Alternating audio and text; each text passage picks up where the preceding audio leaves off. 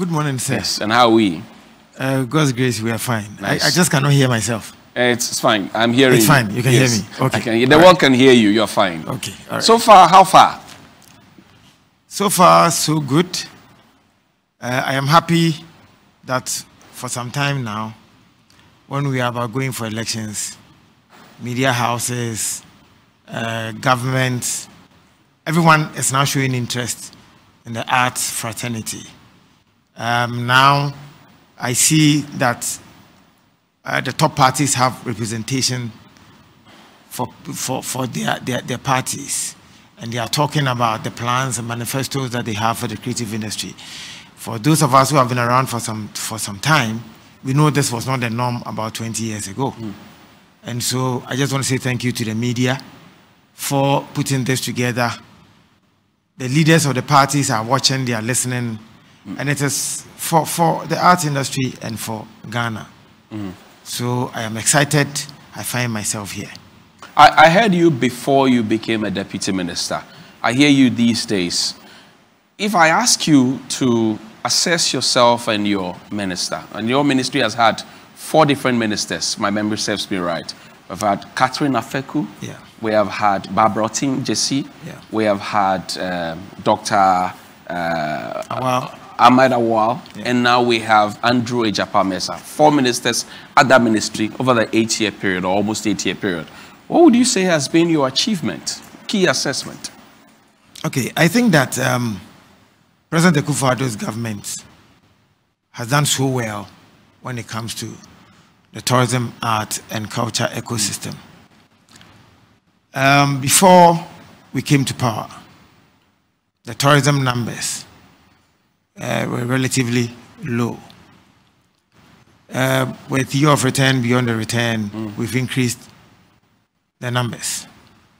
Not to where we want to get to, but to be able to make 1.1 million in 2019. We dropped in 2020 because of the obvious reason, COVID. 2021, we started crawling back. And this year, I know that we will hit our target over the 1.1 million visitors.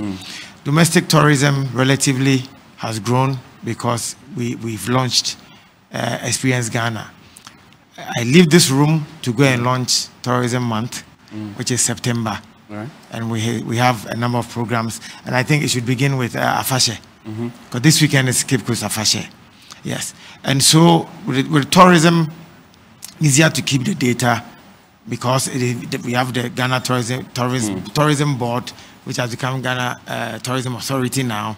Over the years, they are better structured than the Creative Art Agency and the National Film Authority. If you come to the creative side, we've given the industry law.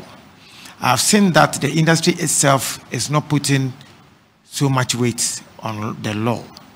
But the challenges that we've had in this industry over the years is because there was no regulation of the industry. How comfortable do you feel as a long-standing music producer who's made a name in the industry that not a single recording studio that was promised by your government is up and running for a musician who's budding, who can walk into it and say, I want to record a demo and it will be done for them? How comfortable do you feel?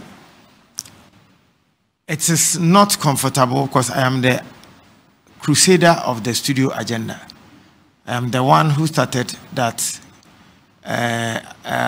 idea that managed to find itself in the manifesto in 2020. So if you watch in 2017, in 2016, it was not in the manifesto. Right. It appeared in 2020. Right. Because I had started that. But we're almost 4 years, yes. Full cycle. How comfortable do you feel? Okay. That there's not even one up and running? It is yes and no. Because if you could go and pick some of my audio in my days at Hit FM, the industry fought against it. It is explicit. It is public knowledge. It was all over. I can quote some of them like Apietus. Some were for, some were against, but the against were higher than the for.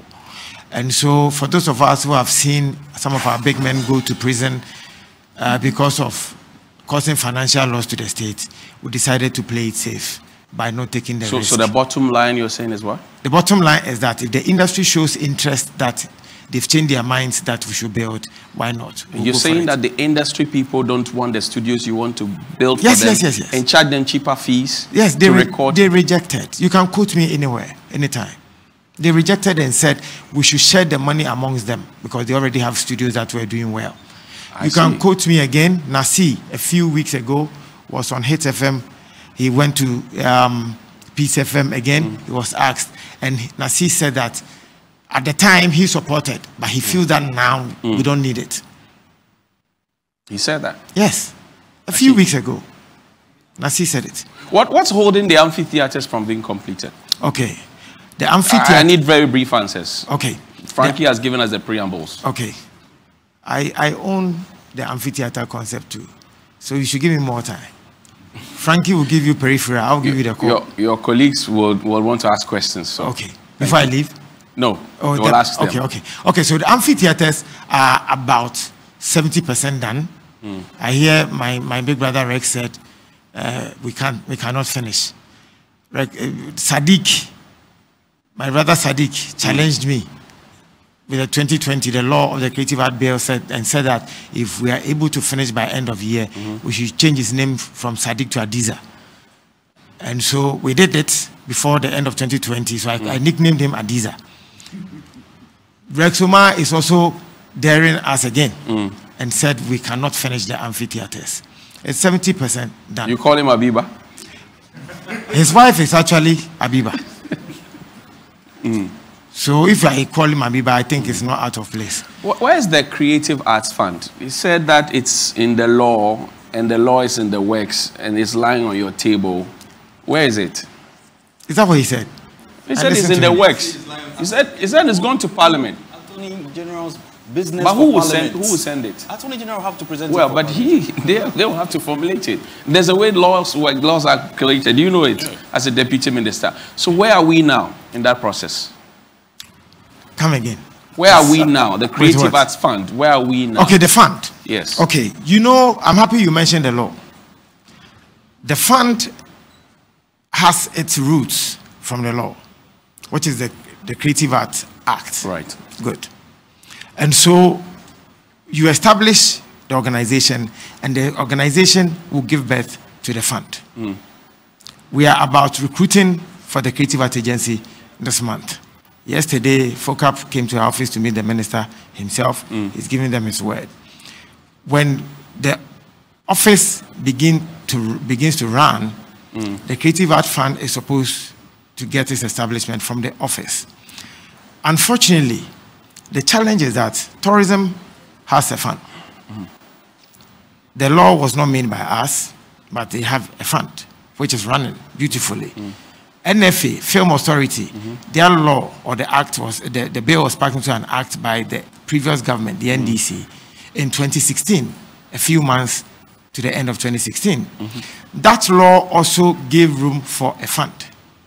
And then the Creative Arts Agency also has a fund. You know these funds, if you are taking some of the amount, some will come from government and some will come from industry people. Somehow, it is a degree of taxation.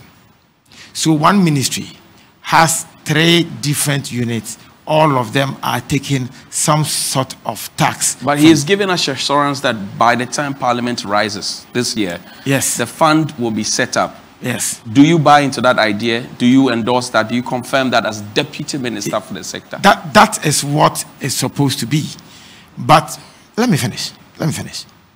He runs an agency. I come from a ministry. You supervise him? Yes. Yes. So I'm asking his boss. Yes. That's what I said. Talk to me. I'm the call. Yes, that's what I'm talking to you. Correct. Now. So when is the thing coming? I am telling you, Ghanaian journalists, you like to do hard talk journalism. Let me finish. It's our work. Let me also do Not my BBC work. hard talk. You called me to answer questions. We don't have too much time. So that's why I'm appealing to you. Okay, good. I like that. And so what we are trying to do is that how do we merge these 3 funds that sit within one ministry? Because only hoteliers, only tourism, they take about, the hoteliers are complaining that they take about 7 forms of collection from them, hoteliers, and that's their complaint. So you can imagine if we keep asking industries to pay money into 3 different units. Why don't we merge? I don't think you want to answer my question. He said by the time Parliament's rise this year, and the fund will be ready. And you have told me about the checkered way in which the area is governed in terms of fund mobilization. But he has told us, you are his boss. Yes. So what is the final verdict? Will it be done by Parliament by the time they rise, or will we have to wait and reinvent the process all over again, because that is what it is if we rise? Okay. Are you aware Parliament makes the laws? They make the laws. Right. Are you aware I can amend whatever I want to amend through Parliament and Cabinet? Right. And I'm telling you that per the agencies level, they want to have this thing go. Okay. And per Honorable Ejapamesa's viewpoint, why don't we get all these 3 units to merge so that we can go back to Parliament and make amends? So it's not going to happen this year? It can happen. Okay. But the reason why I am giving you conditional statement is that you do not have control, direct control over Parliament. What do you decide? I agree with you. Yes. And so it's clear that it's not going to happen. Thank you very much, Honorable Minister. Is that what I said? Don't misquote me. What did you say? This is an unfair. Right in front of me, you are misquoting me. No, so I'm saying that... Just like somebody just said, Kakum, we just want a timeline from you, because now we are going round and round in circles. I am telling you that. And deciding why we should not go round and round in circles. Governance is not about saying verbatim, saying that I will do this and it happens. Because checks and balances, because of the 3 units, executive, judiciary, and legislation, you make a move, but somebody must concretize it before it becomes whatever you want it to become. So do we have a timeline? And I'm telling you that, yes, Parliament will sit for the last time. And I'm telling you that this is what we are considering.